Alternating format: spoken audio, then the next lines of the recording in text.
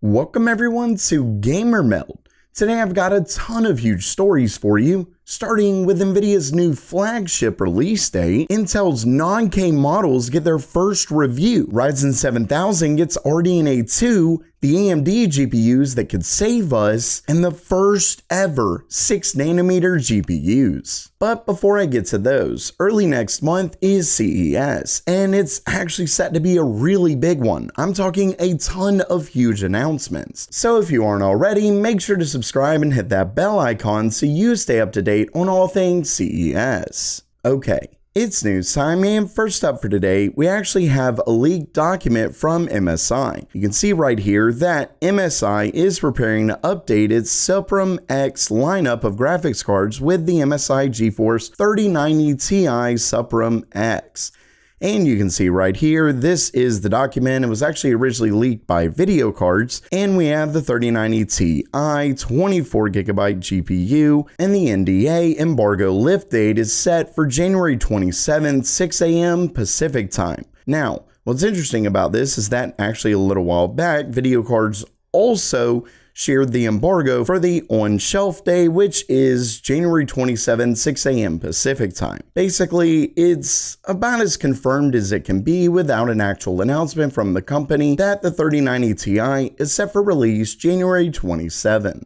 And next up for today, if you've been following the channel, you know that Intel is set to launch their non-K series of CPUs and actually their B660 motherboards at CES. Once again, make sure you're subscribed. Well, as you can see right here, we actually have one of the first reviews, and this one is of the 12400, but we also have a couple of Intel's upcoming i3s. Either way, this was done by Enthusiastic Citizen. And really quickly before I get to that, if you've been following the channel, you know that we actually saw some leaked pricing for Intel's upcoming non-K models at Best Buy. Specifically, the 12400, let me check down here, was set to come in at $209.99. Then of course the 12400F is $179.99. The F model not coming with an iGPU, which if you ask me is actually more comparable to AMD's parts just because those don't come with an iGPU either. Though that is set to change fairly soon, but I'll get to that in a minute. Either way, he shared it here. So this is set to be the 12400. And as you can see with Cinebench R20, it does end up beating the 5600X with Precision Boost Overdrive in both single and multi-core performance. And it does it again here, though of course not by a large margin.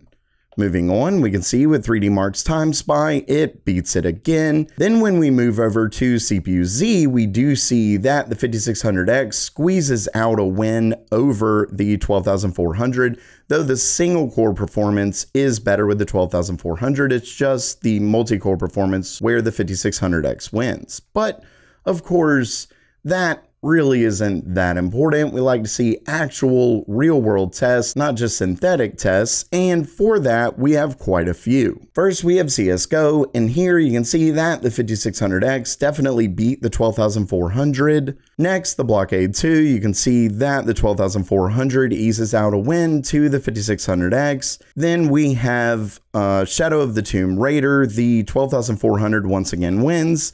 12400 wins here as well in Watchdog, but then the 5600X comes back.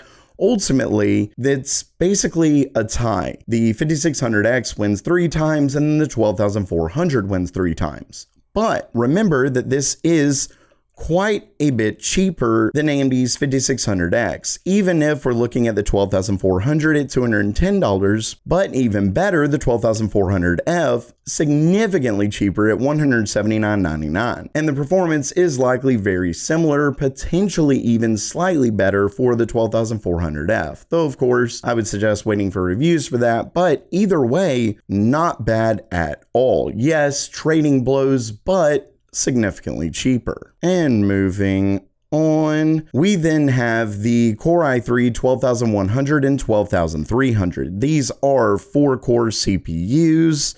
You can see them right here in CPU Z. And when we go down, the only Zen 3 CPU that they can compare it to with 4 cores is the 5350G. And as you can see, Both the 12,100 and 12,300 beat it out quite a bit. 12,300 here, 12,100. So 3D market wins as well. 8-64, they are flat, crushing it compared to the 5350G. You can see that they win here. I do believe they win in pretty much everything. So if you're looking for more of a low-end CPU, Intel's i3s are very impressive. And next up for today, we have AMD's upcoming Zen 4. For those who don't know, Zen 4 is set to be the Ryzen 7000 series of CPUs, with the Ryzen 6000 set to be AMD's 3D V-Cache. And remember that Zen 4 is set to bring us to the AM5 platform instead of AM4, so a new socket, and it's also built on TSMC's 5nm process. Either way, there's a couple really interesting things that recently leaked. For one, you can see this is actually once again from Enthusiastic Citizen, though really quickly, this right here, they claim that Zen 4 is set to be announced at Computex, which I will honestly say isn't a big surprise. That pretty much makes perfect sense, and you can see here that Enthusiastic Citizen said most likely. I'm not 100% sure if this is just in reference to that or saying, hey, I'm confirming it's Zen 4 and Computex as well. I don't believe so. I think it's just in reference to this one. Regardless, that's not a big surprise. One thing that is extremely interesting is the fact that they mention Raphael, which is Zen 4 desktop models, is actually set to come with RDNA 2. Now, he specifically states that it only gets 1 or 2 CUs, specifically just for very basic tasks, but basically so you can have the CPU without a discrete GPU. And of course, I think that's really important with where GPU prices are right now. It certainly made sense when AMD originally announced the first gen Ryzen. Pretty much everyone who was going to be buying it was likely going to have a discrete GPU, though of course they did announce Ryzen 3, so you would sort of think that they would have had an iGPU with that. But regardless, for the most part, AMD has always separated their CPUs from their APUs. I mean, that's effectively what makes an APU an APU. It's a full system on a chip, unlike their CPUs, which is just a CPU. Of course, Intel's been doing integrated GPUs for a really long time, but regardless, this is AMD doing it in the future. Now, really quickly, while he does say only 1 or 2 CUs, as he mentions, it is RDNA 2, so it will likely be very similar to Intel. It said there should not be much difference between AMD and Intel. Either way, I really think that's a huge report. Of course, we have seen that a little while back in the past with a leaked roadmap, but this very much helps to confirm that. Now, while this one only has 1 or 2 CUs, the next story will definitely have more. This comes from WCCF Tech, and it comes from some of their sources where they actually go over the Ryzen 9 6900HX. And as you would expect, let me see, it is an 8-core 16-thread CPU, just like the past. Remember that these are going to be Zen 3 Plus, so they're set to be based on 6nm. With that said, the really interesting story here, at least if you ask me, is when it comes to the GPUs. You can see that finally, as we've discussed this before, AMD is moving away from Vega with their 6000 series of APUs, and specifically, they're going straight to RDNA 2. What's interesting about this is the fact, you can see starting with Rembrandt, AMD will use Radeon 6 *M branding. What that means is that their GPUs are actually set to be so much better than their previous high GPUs that they're actually going to be branding it separately. You can see the particular iGPU variant for the Ryzen 9 6900HX will be called the Radeon 680M. Basically, AMD's upcoming iGPUs could be seriously impressive and could be a huge godsend for those who have been trying to find a GPU. Of course, these are currently set for mobile, but as usual, we should expect desktop APUs before long. Ultimately, I sort of view this as a really big step to counteract the major issues that have been going on with the market with discrete GPUs. It could actually be an entry point for some people without spending absurd amounts of money to be able to play AAA games at a fairly decent frame rate. Of course, we don't know exactly how many CUs that it has. You can see down here the compute units is TBC, but from what we've heard, the silicon allows for up to, I believe it was 12. So that is definitely a big jump, especially when we're talking 8 only Vega cores. So this would be RDNA 2 and potentially up to 12. This could be a massive boost in performance.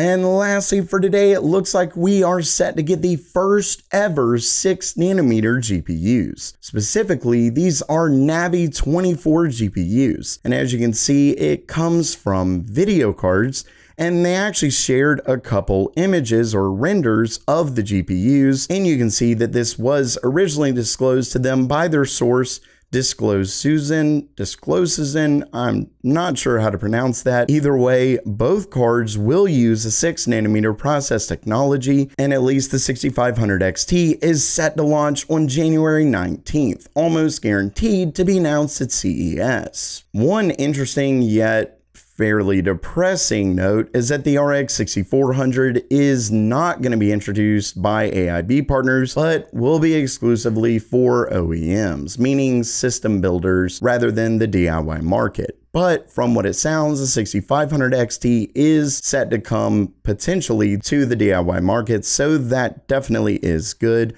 When it comes to specs, we can check down here. The 6500 XT is set to come with 1024 cores, 16 megabytes of Infinity Cache, 16 ray accelerators, and really quickly I'll point out the 6400 comes with 12, which tells us that these should support ray tracing. And depending on price, I think that's really important and really interesting because it should be right around the level of, say, a GTX 1660, 1660 Super, something like that, and yet should still have ray tracing. Though, of course, Nvidia is expected to release a new GPU fairly soon on the lower end with ray tracing as well, but still, this is definitely interesting.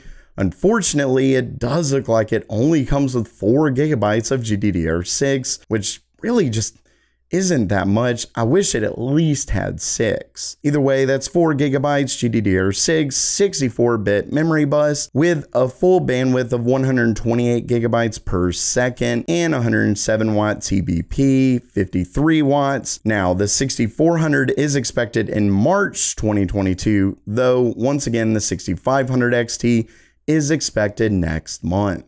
So while that does it for today, let me know what you think about these new GPUs, or do you think iGPUs are set to be sort of a counter to the absurd pricing that we've seen with discrete cards? Let me know down in the comments below. And I do apologize for my super raspy voice. I had been a little sick. Not COVID, thank goodness, but I have been a little sick over the last couple days. Either way, if you liked the video, please give it a thumbs up. And as always, have a great day.